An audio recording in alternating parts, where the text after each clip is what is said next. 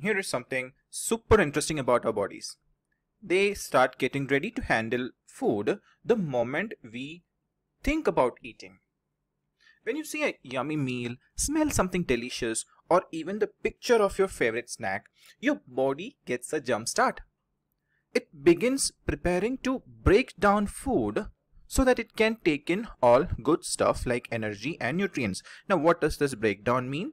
Breakdown means the food that we eat is getting converted into its nutrients.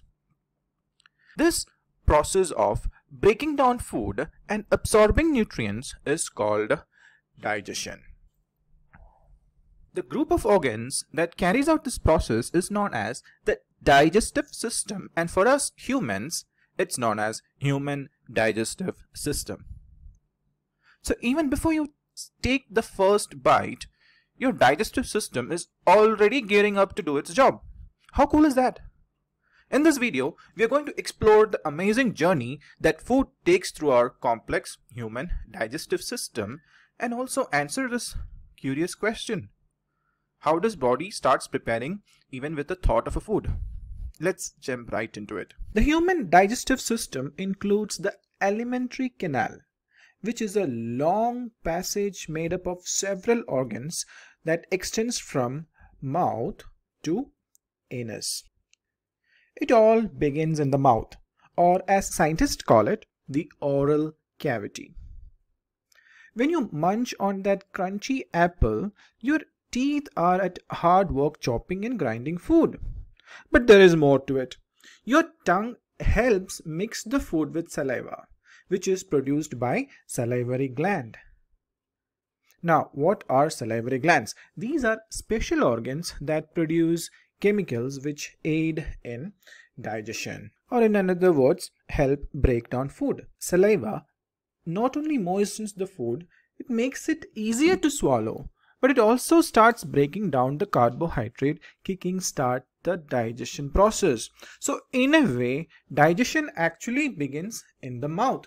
The moistened, partially digested food is then pushed by the tongue to the next part of the alimentary canal, or the next part of the digestive system. That next part is a stretchy tube that connects our mouth to our stomach, called esophagus or oesophagus.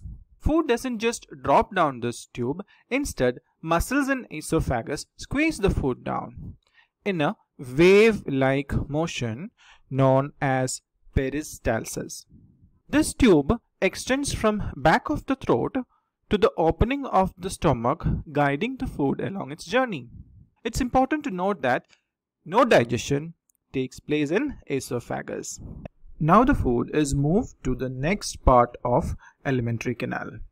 Welcome to the stomach, the body's mixing bowl. Here the stomach mixes and churns food with gastric juices or digestive juices, which are special chemicals produced by the stomach to help break down food particles. Surrounding stomach are other important organs called glands. Glands, remember, are special organs that produce chemicals to support digestion.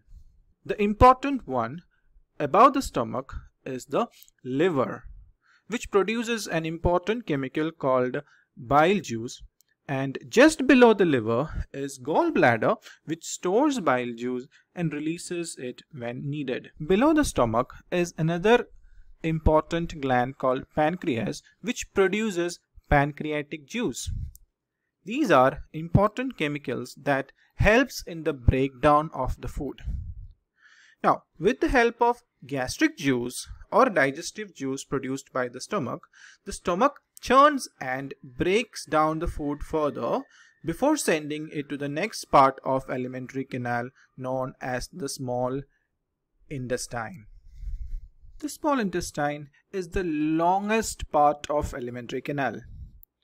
A long tube-like structure which is about 6.7 meters long. Or imagine lining up around 22 notebooks in a row. This lengthy tube though is very neatly packed into your abdomen.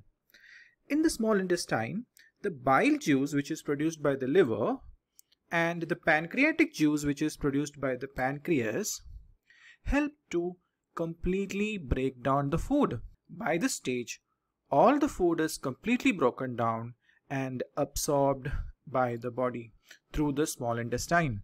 The remaining undigested food along with water and minerals is then pushed to next part of alimentary canal, the large intestine. We can say that digestion is completed in small intestine. The next part of the alimentary canal is known as large intestine. As the name suggests, large intestine has a large diameter than small intestine. It is also a tube-like structure, fatter than the small intestine, and it is overall 1.5 meters long. In large intestine, water and some minerals are absorbed, while the remaining undigested food or undigested waste is moved to the next part of alimentary canal, that is rectum, where it will eventually leave the body. It is important to note that no digestion takes place in large intestine. And here we are, and the food at the last part of alimentary canal, that is rectum and anus. The large intestine pushes the undigested solid waste to rectum, where it is stored until it is ready to be removed through the anus. That was quite a journey for the food. From the oral cavity all the way to the anus. Digestion begins in the mouth, where the salivary glands produce saliva that starts breaking down the food. So we can say digestion starts in the mouth. The food, with the help of tongue, is then pushed into the next part of the alimentary canal, that is esophagus. In the esophagus, the food is squeezed down through a wave-like motion called peristalsis. Next, the food reaches the stomach, where digestion continues with the help of gastric juices. What are gastric juices? These are special chemicals that aid in breaking down the food. After that, the partially broken down food moves into small intestine. Here, the digestion is completed. The digestion is completed with the help of bile juice, which is produced by the liver, and this bile juice is stored in the gallbladder until it is needed. The digestion in the small intestine is completed with the help of pancreatic juice as well, which is produced by the pancreas. And once the food is completely broken down, the small intestine absorbs the nutrients. The remaining undigested waste along with some water and minerals is then pushed to large intestine, where water and other minerals are absorbed. The undigested waste is then moved to rectum and anus, where rectum stores it and disposes the waste through anus. And that's the amazing journey of food through our digestive system.